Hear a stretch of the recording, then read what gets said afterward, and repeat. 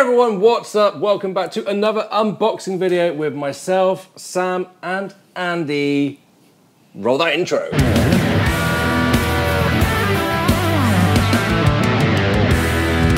What's up everyone? So the news off the press this week is the new Fender Player II series. It feels like only yesterday we just got the Player series, if I'm honest with you, but we're already here at Player II. Fender's obviously just followed the same kind of thing they did with the American Professionals and then the American Professional Pro 2s. And so yeah, we're gonna see what it's all about. It seems like there's a few little upgrades here. We ordered a bunch of them and we've got 3 over here. Let me bring them in. We collected 1 each. So bend the knees, bend the knees. One can't be, must be a bass. It's a bit long. Yep, I'm going to have that one. You're going to have the bass? I think so. And I'm going to sort of guess from the labels. You should have that one because that's more your vibe. Right, I've got this one. Cool. You should have that one. So let's look at this. Like doesn't it feel like Christmas? It does. You know when you're a kid and you have like 1 present at a time. I mean, still do that now. Everyone does that. Still. Oh yeah, you have to. Makes it exciting. It does. Yep. See if I get no presents. It's really good. You don't get any presents. Christmas. Get a few. They're usually guitars though. That you bought for yourself? That I bought for myself well in advance of Christmas. So I'm in. Yeah. Oh, it's a Telecaster shape. Let's unfurl her. Thank you. Oh, don't lose the bits. Yeah, don't lose that trem arm, Daniel. Yeah, don't confuse. Otherwise, we have someone with a P bass with a trem arm. So at this price point, then we don't get a gig bag. No, 6. I think these are the retail on these like $750, $760. First point, that's quite a lot of cash to get no gig bag in my opinion. That's quite a lot of money for no gig bag. Yeah, you get a gig bag with the Silver Sky SE. Oh yeah. That's a good comparison, Dan. How much is that? All over the shop. Yeah, I mean, you can get. I'm sure they would like to charge £1,000 for them, but yeah, realistically, they're like 700 quid. Well, you can get the old colours on offer for $499 at the moment. And I know how good they are. So these are up for some serious competition with those guitars then. And those gig bags are excellent as well. They're not just a floppy. They are. No padded. They're a proper touring gig bag. Oh, look at that, Andy. Colour. Oh, we could gig this. Oh, we'd a matching set of bell ends. Oh, absolutely. I don't play bass. You look really 80s. Yeah, look, feels cool. It looks amazing. Okay, so obviously I have the P bass and it looks insane. I chose, when I ordered these, I mean, I don't know what is going on with these pickups. Oh my God, look at this, the pickup heights. It's quite. They're like this, but you can't see it at home. But one's like really weird. Like someone spends most of their time fingering the A and D and not really much else. Well, there could be a reason, we don't know, but... Well, anyway, I chose this one when I was ordering the bass selection of the Player 2s, purely because you rarely see like Fender Player or lower tier series with black scratch plate, and it makes it look so much more high end. I'd say that is a good choice on that colour. Yeah. P bass. It's really, I can just tell straight away, it's got a lot of clang to it. I'll tune it up in a minute.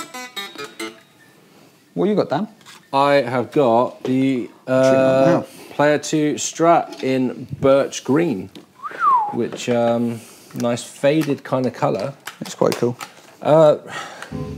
Just a slightly less sparkly version, almost of the sage green colour that they used to do. I like that. Yeah, the sage green. It is. Obviously, white 3-ply scratch plate on this one. Nice addition. I say addition. Nice reverting back to the rosewood fretboard. I know there were reasons and stuff and things why they went with Poe Farrow. Money. But I was never. I know people say like, oh, it's part of the same like family, but it always just looked really dry and pale and just it did look dry, didn't it? Yeah. So like the early '90s SRV Strats. Welcome addition back to rosewood. Yeah, that looks awesome straight away. We're out. And I like as well that they've gone for the off-white pickups and knobs on this rather than just bright white. It's quite a nice package, that. I've got to say, it looks quite cool. Does look nice. What you got, Andy? I have a Player II Telecaster in coral red. Is that right? Yeah, coral red. And I've had players. We've tried players before, and I wasn't massively impressed. If I'm honest, the frets were a bit sharp. wasn't overly impressed. This feels a lot better. It's got a nice satin feeling neck. They might have done that before, I can't remember. Definitely improvement on the fret ends and that roll fretboard, a definite improvement. What's the edge of your fretboard like out of interest? It's great. Yeah. It's good. It feels like American American Performer Series, that sort of feel, you know? Nice. It feels just... it's satiny, the necks as well. It feels very much like that sort of thing, and actually the frets are very similar. It could just be one, but it wouldn't surprise me if it's the same neck. But anyway, I don't know that. I don't like the 6 saddle bridge, never have on a telly.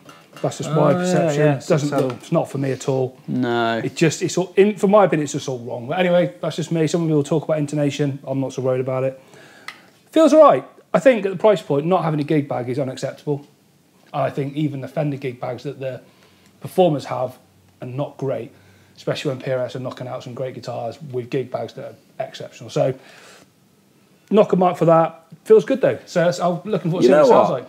When long-term viewers of the channel, they know that I'm always honest, and a lot of in recent years, Mexican Fender stuff, like, it's always got sharp frets. Yeah, you've given them a hammer in the past. I always thought I was being harsh. This guy, what? This guy comes in on a player thing.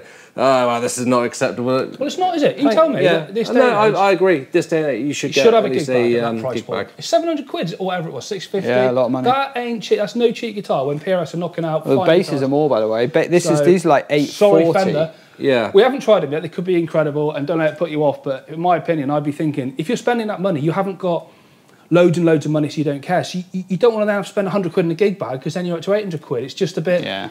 I think they're missing the mark there, personally. I am a person, I always say, I prefer gig bags to hard cases. So do we all gig bags, aren't we? Everyone loves the idea of a hard case, but then when you're a gigging musician, just being able to pick up a decent gig bag, it's just so much easier, more portable. I've always used a gig bag. If you're a touring musician, and you're in the back of lorries and all that stuff, then yeah, hard case. But for just playing at festivals and stuff like that, just nice gig bag slung over the shoulder. For me personally, when you are playing something like a premium brand like Fender, where I say premium, old school, original, big name brand like Fender, and you are buying anything with Fender on the headstock, for me, you want the full package. You want at least a gig bag in there. Yeah, I think so. I'd agree completely. I know it's a small thing, but it's not small because it's a lot of money. So, but anyway, that's enough about talking about what this doesn't have. I've dialed this in, by the way. So none of us here are bass players, and I really hope this doesn't clip at home. Sounds all right. Sounds but yeah, I'm going to keep the volume a little bit lower just so I make sure I'm not distorting, because the bass tone is probably quite loud compared to guitar. But yeah, it seems...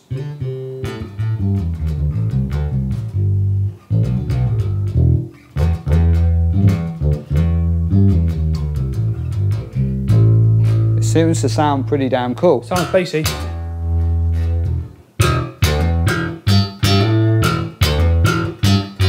Sounds like a bass. Yeah, I mean, it feels amazing to play, and it is spanky.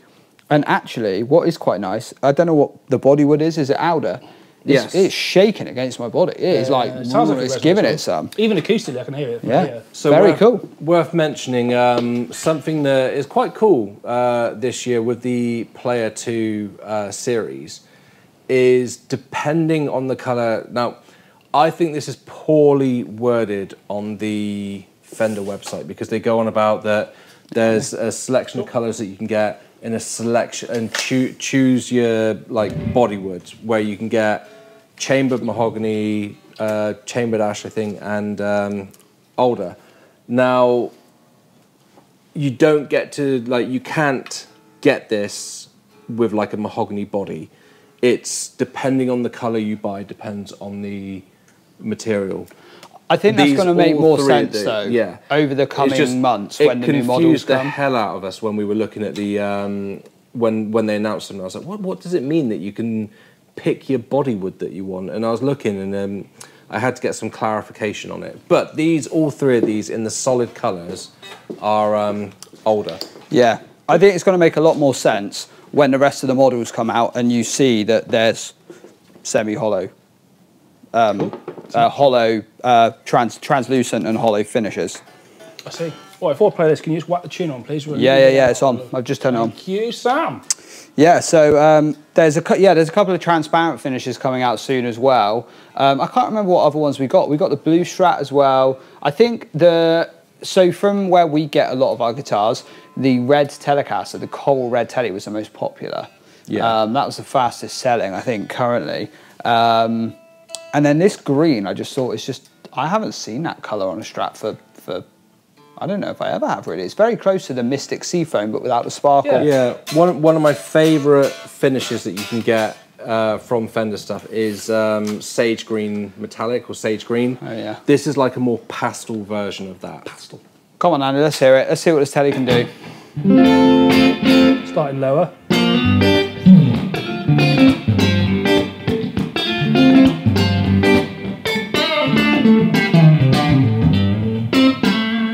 Turn it up a little bit.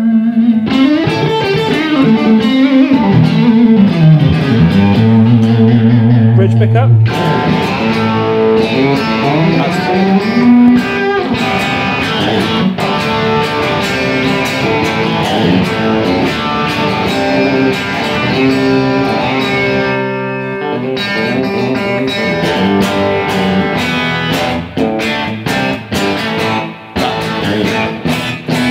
That sounds good to me. That sounds good. That sounds good.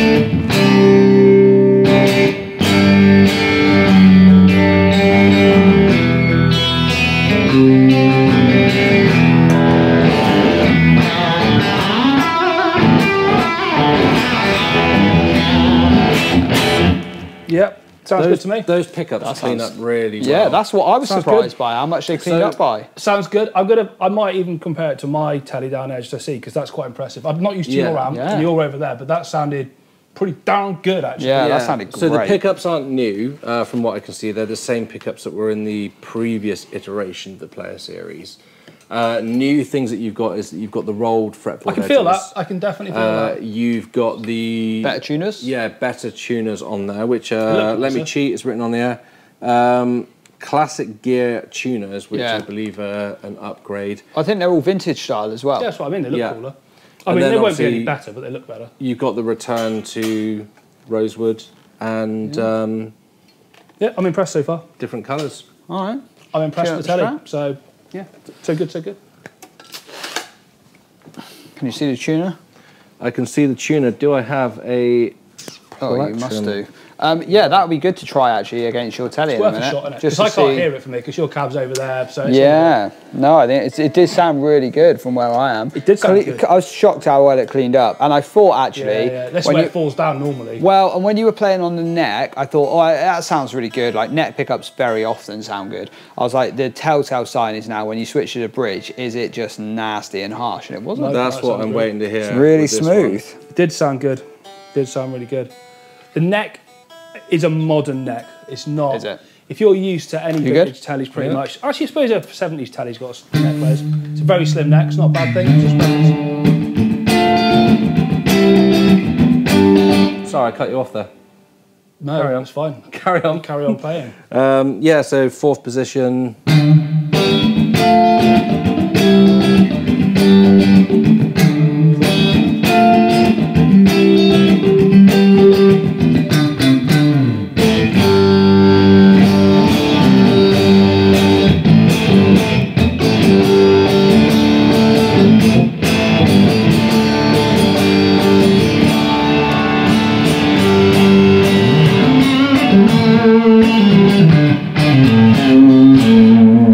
Springy, bridge.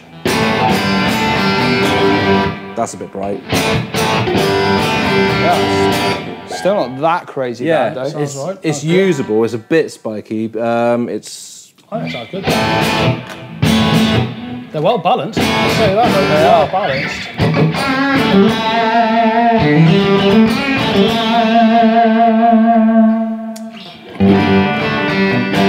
gone out of tune. yeah, but it Obviously sounds new very strings, nice. but New strings, impressed and with that. actually the bridge actually isn't as high as I thought. Quite a lot of about new to say Fenders that. we get, and the bridges are just like straight No. up in a terrible setup, but It's that's worth actually saying. all right. It's well set up, isn't it? the pickups are balanced nicely. I would say the action could come down a bit. The action is quite girthy as you get up there, and there's a bit too much relief in the neck. But Just little tweaks. It's not like crazy out. Nice. But yeah, just first impressions of sound there. Neck, middle pickup, all sound great. Bridge pickup, a little bit spiky, but this is the lower end of the Fender brand. Which is crazy. Yeah, the pickup's not high either, so you get here's what you're getting. Yeah. Let's compare these tellies quickly, because that is actually something I'm kind of intrigued to see what. I mean, there is a little bit of gain on. You've got a 66 Pro reverb on there. Yep.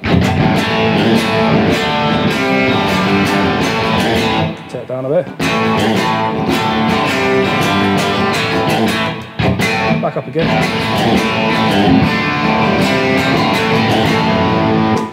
Hold, Daniel. Let's hope this is in tune.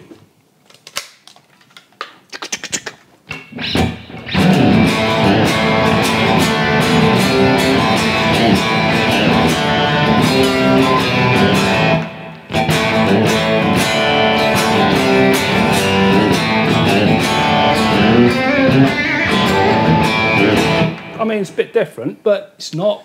I don't know how it's miles away. no, but I mean, I'll try that one again. In the room, I can hear quite a large difference in the sense that like it's not this like night and day. One's 50% good and one's 100. It's just there's something about like a lot of the custom shop stuff where it just sounds very refined. Yeah.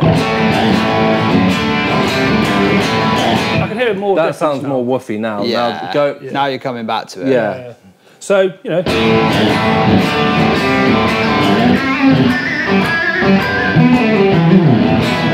But yeah, there's a big difference in price. 4 times the price, so that's fair. Neither is stopping you from getting one of the best telly tones you've ever heard. If you get if you play them right, you get your amp set up right.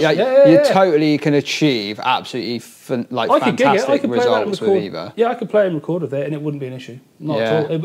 It would be. It's fine. I've got no issue. I like the fact that the pickups are set right until someone ruins it by jacking them up, touching the strings.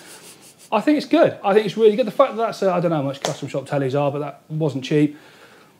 It's done a good job. I really like that. I think the telly sounds a lot better than the Strat. I probably would agree, to be fair. It's definitely, I know obviously it's the kind of sound of a telly, but it's just got more weight behind it. It sounds... It's good weight as well. If it's solid alder, like you say, that's not a bad weight for, you know, given the fact these guitars won't have sat, the wood won't have sat for 10 years aging and maturing, it won't have done. No. That ain't bad for a bit of green wood if it is in fact green. So I'm impressed with that. Yeah, amazing. Yeah. Well, let's give them a little rundown. I mean, I'm not going to lie, the P-Bass I've played is amazing. Even just holding this, I can kind of just tell straight away. This is my kind of Strat neck shape, to be honest with you. Too thin? It's not too thin, no. Really? Yeah, it's all right. It's a modern C, but it's like, don't get me wrong, it's like, it's on the thin end, but it's not too bad at all. I like it. But this would suit. Certainly sounds nice acoustically. More players.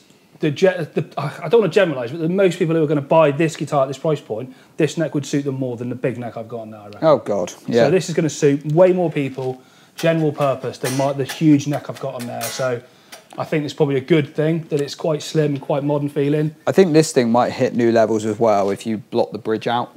Yeah. Yeah. Like, I always find, whatever Strat I play, that the bridge position sounds quite harsh when you've got a loose floaty bridge. I like to just crank it down. Chuck an extra 12 springs in there. From first impressions, very early impressions, that I could happily just take that and gig that as it is. Yeah, I could, like, just definitely. Straight away. That, I'd want to play with it a little bit. I'd want to do something with the bridge pickup. I'd want to block the trem down, or at least make it so the trem's flat against the body. Unless you're in a Deep Purple cover band. Well, yeah. And then you couldn't do that. But, yeah, that to me could just do a little bit of tweaks just to personalise it a little bit, whereas that just seems like, straight away, straight out of the box. Really, really good. It does it good with the rosewood. All right. There we go. I am going to give these, the General Player II series, a 7 out of 10 for effort. I think they've done really well. I think, you know, you just have to come to expect the same way when you buy a cheap end Gibson. You just got to appreciate, if you want the name on the headstock, you are not going to get as much as you are with other brands. And I think they've done pretty well, really, for the money here. I'll go with that. So, yeah. Dan? I'll do the usual, go for some pros and cons. Pros, if you are looking for something with the name on the headstock that is going to play well and feel great, especially once you've set it up to your own sort of specs, then at this price point, these are fantastic. Cons, I can't think of any. It's not like the usual. This is just these ones out of the box. The ends of the frets, everything. There's nothing to complain about on there, especially at that price point. Cons, no gig bag. Yeah. So I mean, you got this. Yeah, You got a gig box. We've got a sheath. You got a box, yeah. Box it back up for every gig. Yeah, there you go. Pros, great value strap with the name on the headstock, all that kind of stuff, and it's a Fender. You can mod it to whatever you want. Yeah. Cons, no gig bag. That's it. Andy. Similar to both of you, I think I'm going to give it 6.5 out of 10. I think it's a great guitar. You can gig it, you can play it. It sounds great. Not having a gig bag is not acceptable at this price, because why would you buy the Strat over the Silver Sky? I don't know. Apart from the fact that I don't like signature models, the Silver Sky is, in my opinion, just better than that, and it comes with a gig bag. That's my opinion. I think the Silver Sky's done well though in distancing itself from seeming like a signature model. It has, it's a bit like calling a Les Paul a signature model. Which really. I play Les It doesn't Paul, say John Mayer on it. You know what I mean? They've done well there, really. This is great. I do like it. I think it's really impressive. So 6.5, partly because of the gig bag, partly as well, I'm just looking at, what it costs to build these things, and I shouldn't do that because it's a Fender, they can charge what they want, and that's the point. So 6.5, that sounds harsh, but I still think it's a great guitar, but there's plenty out there. Nice one. Well, thanks for tuning in, you legends. As always, you'll be able to win all of these over on Guitar Gear Giveaway, so do make sure to check us out if you are in the UK. And more importantly, hit that subscribe if you like listening to us bumbling fools chat about guitars and Dan's extremely poignant reviews. We will be back with more videos very, very soon. So comment below if you've got any questions. We'll catch you guys in the next one. Bye.